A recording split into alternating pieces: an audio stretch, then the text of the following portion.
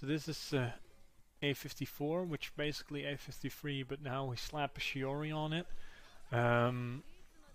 The same sort of principles guide you through A5-3 as A5-4. Spam Shiori here.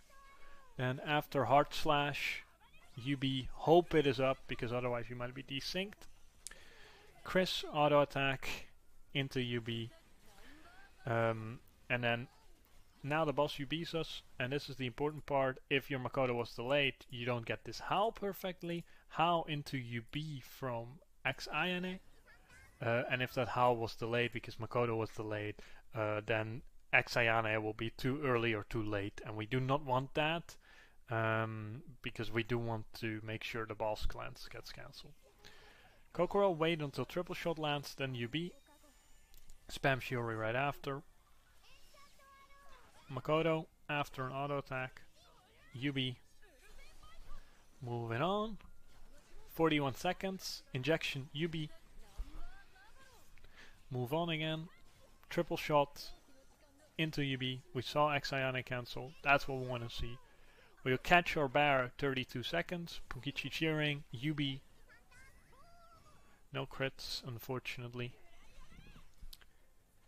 Makoto Howl. 1, 2, 3. UB.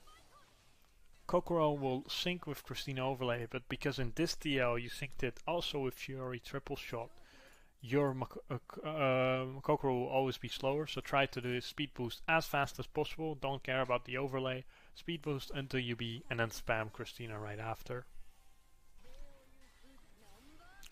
Then triple shot lands after the boss UB. Hopefully your X-Ayane didn't get stunned. UB after triple shot lands. Makoto will get hurt.